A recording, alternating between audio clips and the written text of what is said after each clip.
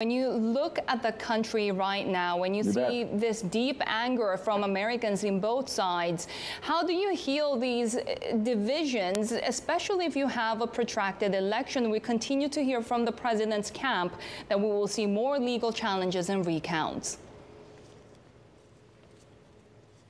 Well, from China's perspective, I think it is not very helpful to the United States. China sees a discord, a disorganization. They're able to tell their people that, look, that form of government over there doesn't work. They're disorganized. Look at all those riots they have over there. So all this is not helpful to the United States. That's also somewhat true with other countries. Say our allies. They're wondering if we can get our act together. Many of our allies, I think, full disclosure, I'm supporting the vice president to win this election. They would like to see the vice president get elected because then that's a country, the United States, that they could work with. So it really comes down to who's elected. I tend to think the vice president will pull it out. But then it comes down to what his policy is going to be. With respect to China, it's going to be difficult because he's not going to be weak on China. There's such bipartisan accord now in Washington, D.C. It tends to state China as a big competitor. Joe Biden's not going to move from that. But on the other hand, he's going to be a person who works with international organizations. He works with the ordinary process of diplomacy. So he'll be very fair, but he'll be very firm. And he'll be someone who other countries, including China, can depend upon for at least being consistent. Joe Biden's not going to engage in diplomacy with his Twitter account. He'd rather will use usual channels, and I think most other countries find that comforting. Does that mean that it will not be too difficult to get members from both sides of the aisle to agree on foreign policy when it comes to issues like China or even allies? We know that those tariffs are in place still, even against traditional U.S. allies, because if we do see a split government and a protracted contested election, does that mean that the vice president will have less political capital to spend? Well, I think, first of all, the president has immense foreign policy power.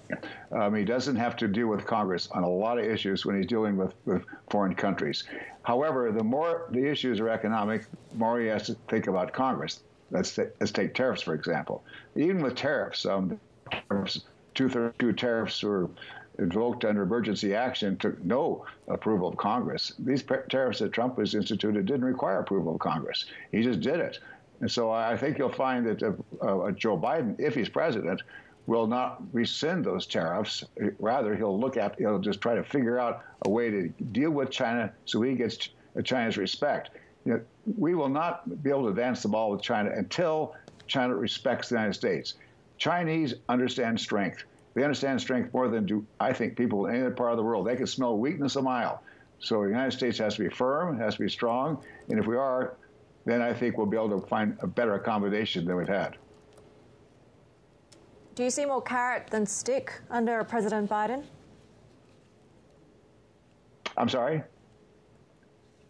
Do you see a more carrot than stick approach under President Biden? I see both. I see a President Biden who understands China. He knows President Xi Jinping quite well. They've met many, many times. They've spoken personally a good bit. And I think you'll find President Biden saying, okay, let's find out what works here. It could be very pragmatic. But he'll still respect American ideals, human rights, for example, in Xinjiang, in Hong Kong. It's very important to Chinese people to see America standing up for our historical values. That's very important, too. So he'd be wanting to stand up to our historical values, but also want to be very firm with China. We've seen, of course, in the last few days, the exit of the U.S. from the Paris Agreement. You talk about the return to engage with global institutions. Do you see under a Biden administration a return of the U.S. to multilateralism, to engaging with these global multilateral institutions? I do. I think his inclination is to see if he can find a way to advance American foreign policy through multilateral organizations, so the UN, WTO, IMF, NATO, other organizations of the kind.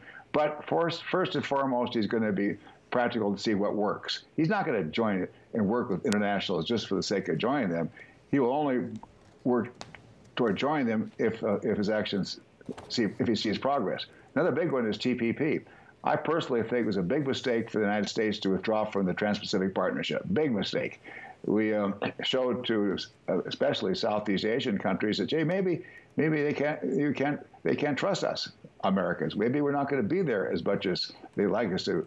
So I hope that President Biden, if he gets elected, he won't do this immediately because there's certain labor issues in the United States. Labor unions really don't like TPP, but he'll find a way to deal with TPP in a way that restores confidence in Southeast Asia that we Americans are participating. We're there, but also in a way to deal with organized labor to show that we're not taking jobs away. We made a big mistake that President Trump and Democrats made in opposing TPP was we didn't pay enough attention to working people who thought they were going to lose jobs. We should have done a much better job there. With the United States withdrawing from those organizations, how much has that benefited Beijing in trying to extend their influence? I think it's helped Beijing a lot. Very quietly, Beijing has put its people in various very key positions around the world. World Health Organization is an example. Another is technology standards setting organizations. They put their people there to help set standards. And obviously, if they're putting their people to set standards, then probably the standards are going to be more to the liking of Chinese companies. So we've left a vacuum. We've left a void. It's a big problem. I frankly find that a lot of my Chinese friends are telling me that they hope Biden wins. Why? Because it'll show that American democracy works. That's important to some people in China. It's important to a lot of people in China because they think then they'll see that will help them with their strengthen their hands with the reformers in China. The more America gets belligerent toward China in the Senate or in the administration, and try to put China down, the more that strengthens the hands of the hawks in China. And President Xi looks at the hawks, he looks at the reformers, he's trying to figure out, gee, where do I go from here?